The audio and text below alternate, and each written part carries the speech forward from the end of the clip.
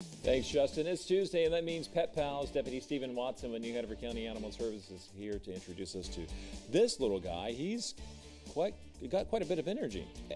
Energy and personality plus. Beautiful. I called him Bubba, and you thought maybe his name was Bubba, but I think it should be Skippy. Skippy? Skippy boy. So now he's fully grown, right? He is fully grown. He's a pug-mix. That's 5 years old, we believe. I found him, we got a call at the Hugh MacRae Dog Park. He and his little running mate were in the dog park, left alone. Nobody ever came to claim him. He was already neutered, and so we held him for the 5 working days, hoping that the owner would come forward, but they never did. So we never know anybody's situation, sadly, and they probably thought that was the best option, which it turns out for he and his partner, sure enough, they are. Well, the good thing is that he looks healthy and happy, and he just needs a home now, right? Happy. So he did meet criteria for our adoption program.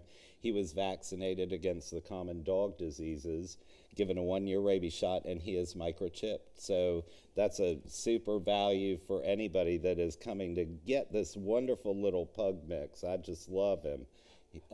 Just loves the ball and very energetic and loving. Okay, we got a little less than 2 minutes. Real quickly, the big topic, Florence. How's that impacting your world? Okay, so hopefully everybody's finalizing their preparations for the coming storm. We are activating our co-location shelter at Trask. That is for citizens of New Hanover County that have an animal, pet, cat, or dog. That's the only things that we take. 34 cats and 80 dogs. No dogs over 60 pounds. They will be managed by the Animal Services professionally trained staff. The owners will stay on the other end. We can schedule walks and things of that nature. Also, the main shelter at 180 Division Drive is opening its doors for New Hanover County citizens only. They're going to require ID to house their dogs there, and if they're leaving town, and they have to pick the dogs up once the state of emergency is lifted within 24 hours.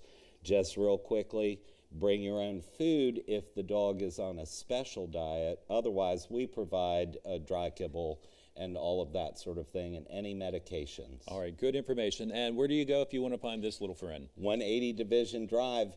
Call for our hours of operation, because I really don't know what's going to be going on right now. All right. Thank you, Jeff. Thanks a lot. And don't go away. We'll be right back with a recap of today's headlines and another look at Hurricane Florence.